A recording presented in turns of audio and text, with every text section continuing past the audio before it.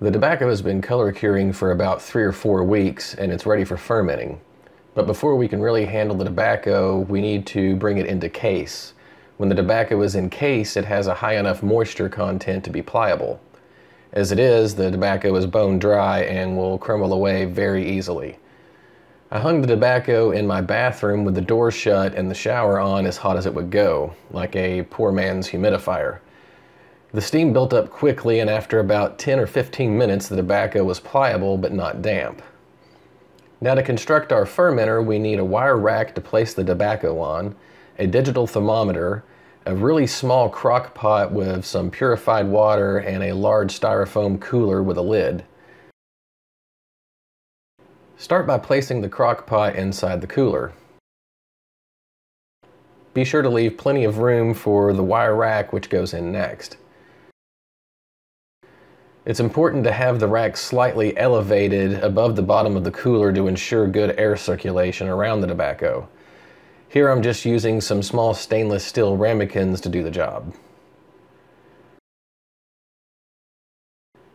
Next, place the tobacco on the rack. Try to place it in the cooler as loosely as possible. It should still be pliable, but smashing it together and wadding it up can still break it up at this point.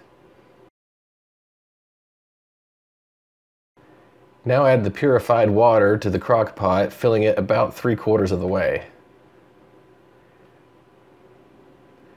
Turn on the crock pot to the low setting and place the lid on the cooler. Let the fermenter sit for about 1 to 2 hours to come up to temperature. You are looking for a steady temperature of around 120 to 130 degrees. Use the probe of the digital thermometer to check the temperature without opening the lid. Keep checking the temperature over the course of several hours to ensure it stays within the target range. You may need to adjust the temperature on the crock pot or add on a power outlet timer to cycle it on and off to maintain the target temperature. 120 to 130 degrees should also produce just enough steam to keep the tobacco soft and pliable but not damp. You never want it to feel wet. If it's too damp, it will mold. If it feels slightly sticky to the touch, that's fine, it's just releasing some sap. Once you've reached the target temperature, let it sit overnight. The next day, remove the tobacco from the fermenter and shake it to air it out and to loosen any of the leaves that may be stuck together. As you place the tobacco back into the fermenter, be sure to rearrange it from its previous orientation to ensure that it all ferments evenly. Don't forget to add more water to the crock pot as needed. After a day or two, you'll be able to calculate how long the water will last before needing to be refilled.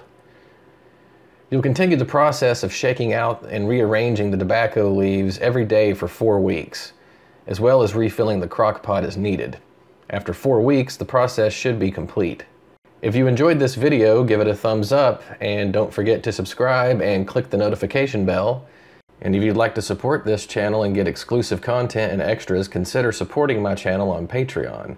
It really does help a lot. The link is in the description below. And until next time, do it right, do it well, do it yourself.